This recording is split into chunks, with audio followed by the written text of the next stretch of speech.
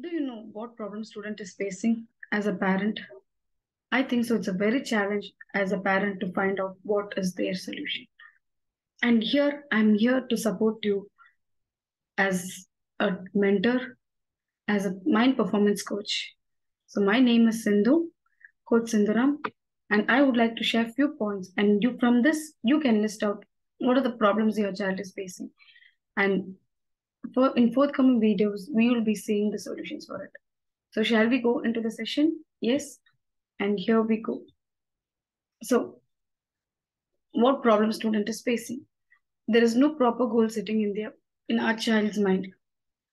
Like if there is a proper goal setting in your child mind, they'll be not able to find out where they have to go.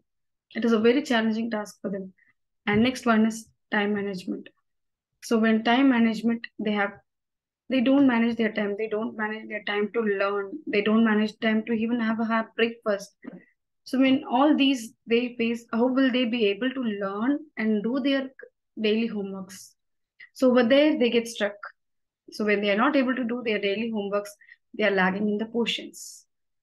So this is how time management is playing a major role. And we teach them how to manage their time. Then, as I said, they don't do their regular homeworks. When they don't do their regular homeworks, they don't know where they are going. So it is a very difficult task when they are not completing their homework. How long they learn? They sit for a long time to learn. But after they learn, if we ask something, they are blank. So they don't have proper learning strategy over there. They sit and learn. We say as a parents, my child is learning for a long time. But what is he learning? No output. So whatever there is an input, how many hours they are input, there should be some output. So we don't know what is the output for it. Next comes here, how fast they recall. Are they able to recall? For example, when you ask any child, immediately they'll be able to answer. What about the next day?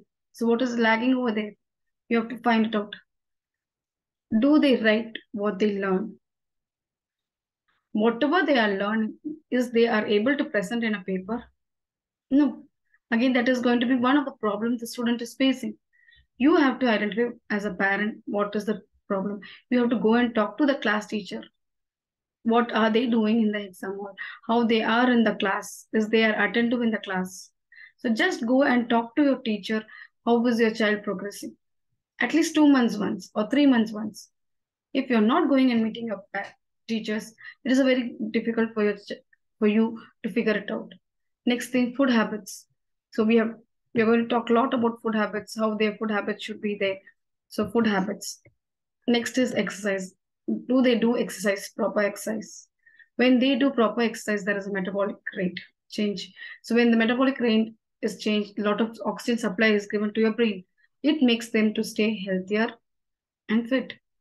So just try to find out the problem. First thing, you can go and talk to your class teacher, to your student's class teacher, and figure it out what problems they are facing.